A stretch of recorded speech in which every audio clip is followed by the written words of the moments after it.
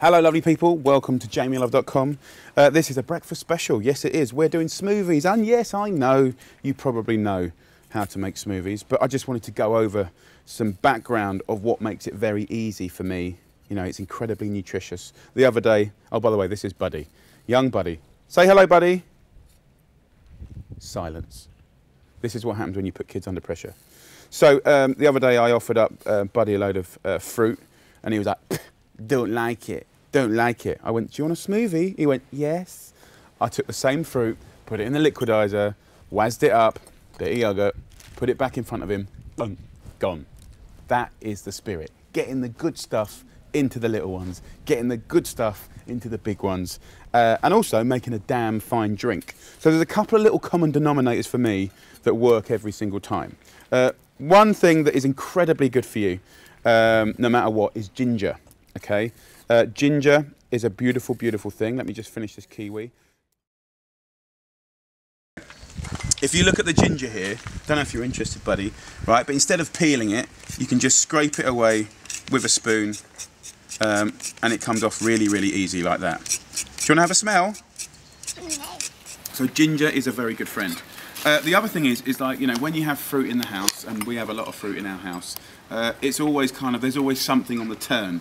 Like our little good friends here, Mr. Banana. We all know that tomorrow these bananas will be on the turn, getting a bit mouldy and horrible. So whenever any fruit gets to that point, I have these brilliant little Ziploc bags, and I just build up combinations. Now, another common denominator is banana. I always have a banana in a batch of smoothie. It gives it a sweetness and a creaminess and a deliciousness that's really generically brilliant.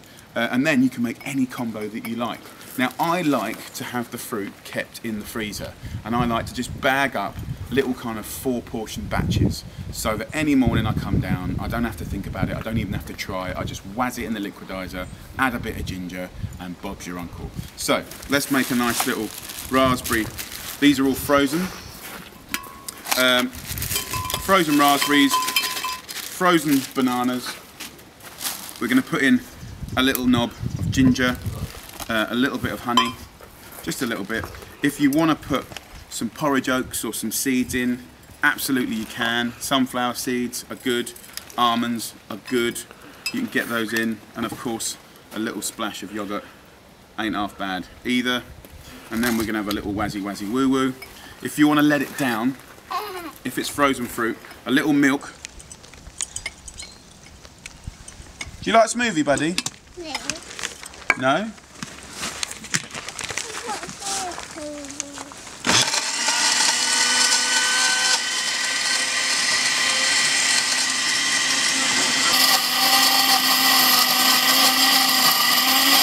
You like smoothie? Yeah. So, have a little taste. If you want to add any more acid, you can put some lime juice in and brighten it up. Actually, the raspberries are really, really good. So, there's the first one. A beautiful smoothie of raspberries. I'm going to rattle out another one just to get the spirit going. Nice and thick, nice and cold. Of course, you can use any fruit you want. Getting the nuts in there is really good. Getting some dairy in there is really, really good. The next one I'm going to do, again, there's banana in there. I've got some beautiful blueberries. You know, when there's blackberries at the end of summer and you pick a load, freeze them, having these bags like racked up in a whole shelf is just brilliant. It saves you all the effort in the world, and you can mix up the nuts.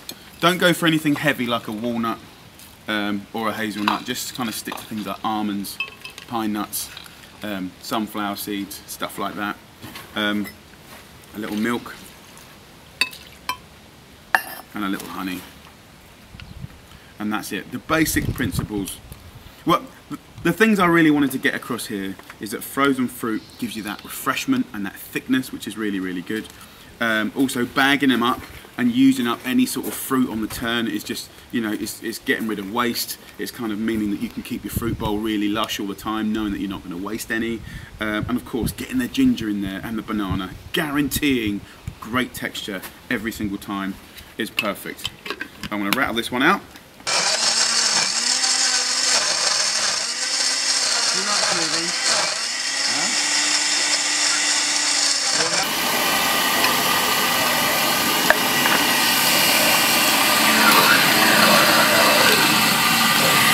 And like, have a little taste. And like, if it feels a bit flat and a bit sort of like nothing, like lime juice or a little apple juice really brightens it up. A treat. So just like any sauce or any pasta sauce or anything, like checking it for seasoning, you're kind of doing that with a smoothie. Is that nice, buddy? Yeah?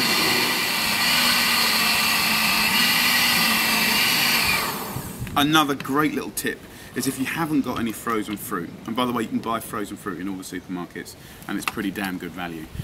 Use just some regular ice and some frozen fruit and you'll get that same lovely, thick, refreshing blueberry. Look at the colours. The colours are so gorgeous. It's like nature's natural pastel colours. So damn good. So there you go, boys and girls. I'm sure you know how to do smoothies, but the frozen bags, wicked. Ginger in every one, good for you.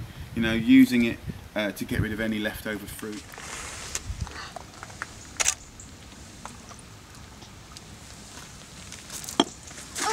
On my coat.